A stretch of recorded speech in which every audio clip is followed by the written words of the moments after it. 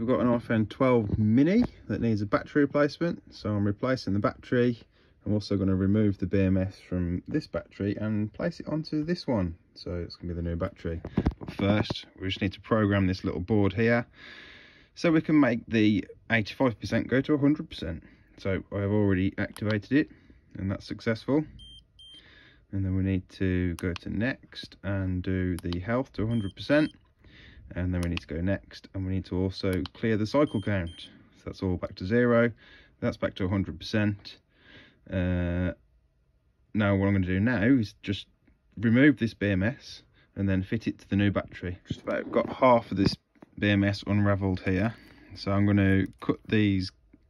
This is an aluminium conductor, and then that one's a nickel, so I'm going to get those cut and then place it on the new battery. Here I like to do a little trick. I like to cut off the nickel from the battery tab just there, and then you'll need that little piece that you cut off there to go on the aluminium tab to place on the top, so that you can spot weld through the aluminium and get that spot welded to that tab there as well.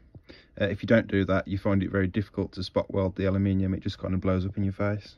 So a little trick for you. I'm going to try and get these two spot welded first. I want about number 6 on the spot welder. Make sure I've got a good connection. There we go, that's that one. I might up it a little bit,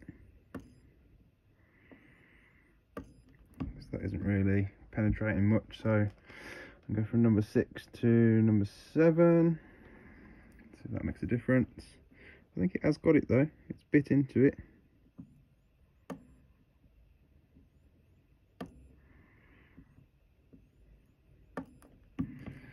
I'm going to go to number 8 just to make sure.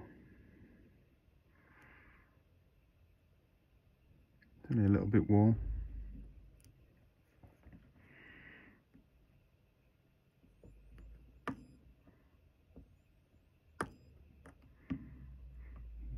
A tiny bit better. Yeah, I'd say that's got it.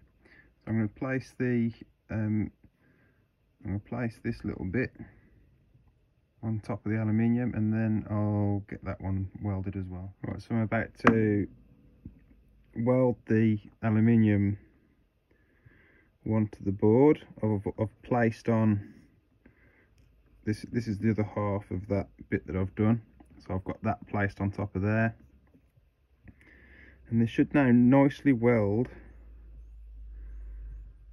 There we go. 1, 2, 3, and I like it when that sticks to the nickel. It usually means you've done a good job. Well, hopefully they've gone well.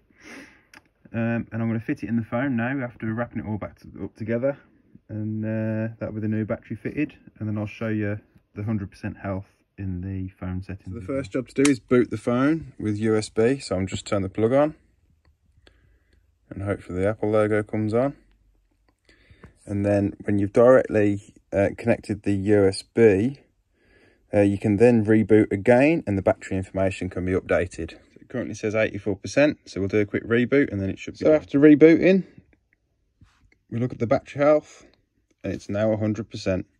Job's a good one.